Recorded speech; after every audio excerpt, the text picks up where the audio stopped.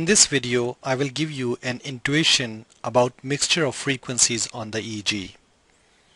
I suggest you type in the following URL address desmos.com/calculator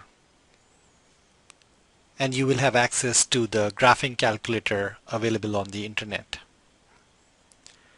You can think of EEG as a mixture of different sine waves. So let's see what are sine waves. Let me write up an equation here. So y is equal to sine x. The waveforms that you see here, these are sine waves.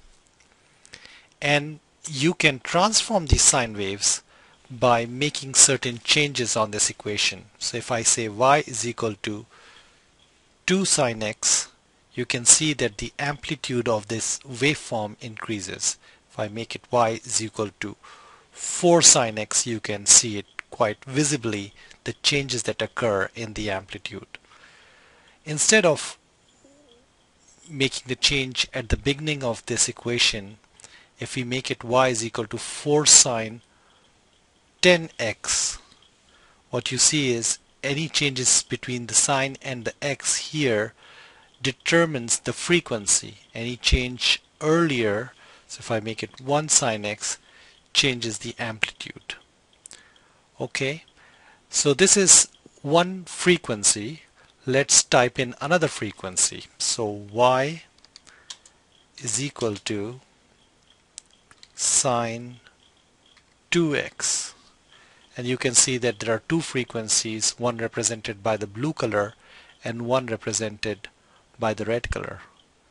And let's add one more frequency. Y is equal to sine 60x, and this is very similar to the 60 cycle artifact or the electrical artifact that you see on the EEG machines. So there are three different frequencies here. We'll cut down the amplitude of the 60 cycle artifact here. We'll call it 0.5 sine 60x. Now you see three distinct frequencies here. So on the EEG, you do not see each frequency stand out on its own. It is rather a mixture of all these three frequencies showing up together. And to represent that, what we will do here is add these three frequencies. So we'll put all these three frequencies in one line.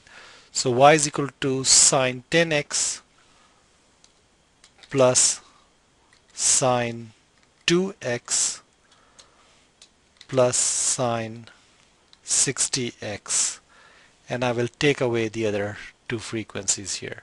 So this is a combination of three frequencies, some 60 cycle artifact, some 2 Hz frequencies, some 10 Hz frequency. If you add, you can keep adding more.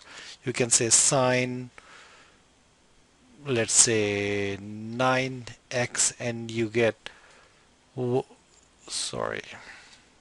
sine 9x, and you get another frequency. You can change the amplitude of a specific discrete frequency. So if the 60 cycle artifact is not the same amplitude as the alpha frequency, which is represented here by 10x, we can make it 0.3 60 cycle artifact. So you see some 60 cycle artifact that overlies some of the relatively slower frequencies. If you want to make it a very slow frequency in the baseline, you can say 0.5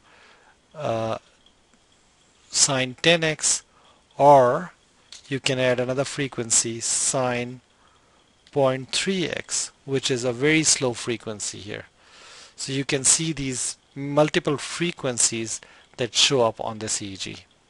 So when we talk about a mixture of frequencies, this is what we mean. Mixture of many different sine waves show up on the EEG. And likewise, when you have an EEG signal, using a technique called fast Fourier transform, you can decompose an EEG into its individual frequencies and calculate the power, the contribution of each of those frequencies on the EEG. and you literally use the fast Fourier transform to move from the time domain to frequency domain. So the fast Fourier transform is not within the scope of this discussion today. I hope you understand what mixture of frequency means, and I will see you at the next tutorial. Thank you.